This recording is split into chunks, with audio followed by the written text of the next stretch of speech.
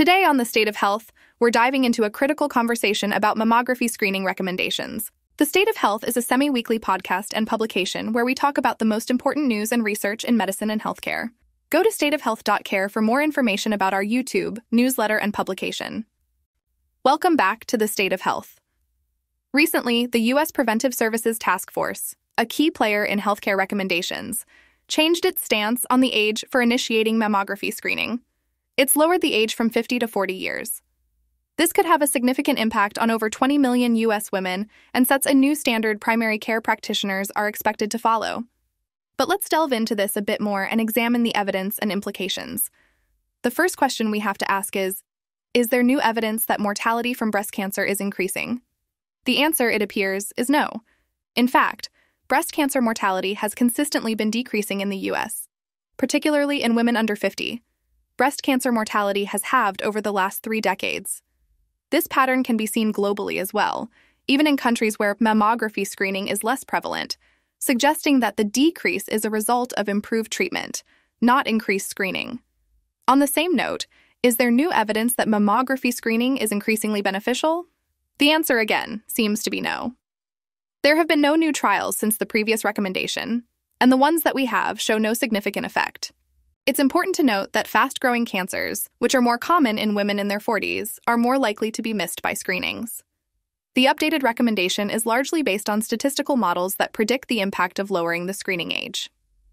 These models suggest that screening mammography reduces breast cancer mortality by about 25%, and conclude that screening 1,000 women from 40 to 74 years of age, instead of 50 to 74, would result in 1 to 2 fewer breast cancer deaths over a lifetime.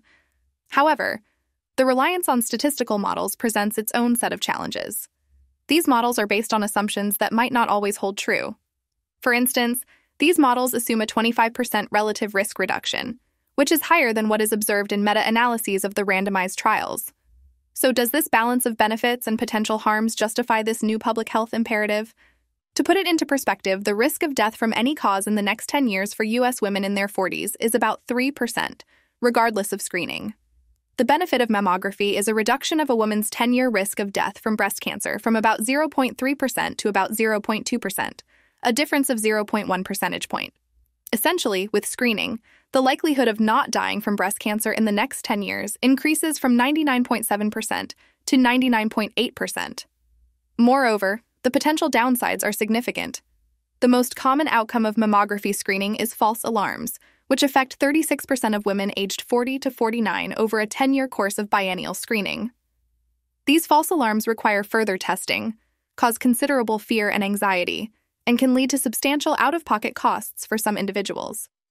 In addition, there's the issue of disparities in breast cancer mortality between Black and white women. While the rates have fallen in both groups, Black women continue to have higher mortality rates. The proposed change in mammography recommendations would hardly address this disparity. In fact, it could potentially exacerbate the problems facing poor women who are disproportionately Black. So what's the bottom line here? The U.S. Preventive Services Task Force's recent decision to reduce the age for initiating mammography screening from 50 to 40 years is a significant shift which could influence the medical practices of primary care practitioners and impact over 20 million women in the U.S. However, the evidence behind this decision is not entirely conclusive. While statistical models suggest that this change could result in 1 to 2 fewer breast cancer deaths over a lifetime per 1,000 women screened, these models are based on assumptions that may not always hold true. For example, they assume a 25% relative risk reduction, which is higher than what is observed in meta-analyses of the randomized trials. Furthermore, the actual benefit of screening is a slight reduction in a woman's 10-year risk of death from breast cancer, from about 0.3% to about 0.2%. However, this tiny improvement in mortality rate is counterbalanced by a significant increase in false alarms, leading to additional testing, fear, anxiety, and potential financial burden, impacting 36% of women aged 40 to 49 over a 10-year course of biennial screening. Finally, this change in screening recommendations may fail to address the pressing issue of racial disparities in breast cancer mortality and could potentially worsen the situation for disadvantaged women, who are disproportionately Black.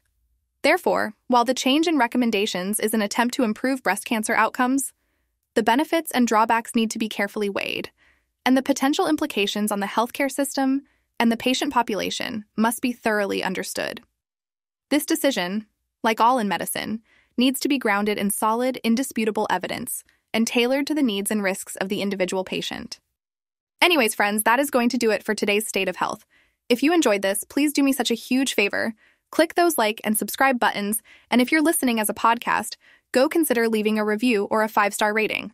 Don't forget to check out stateofhealth.care for more relevant medical news and content. Until next time, keep your curiosity piqued and your stethoscope close.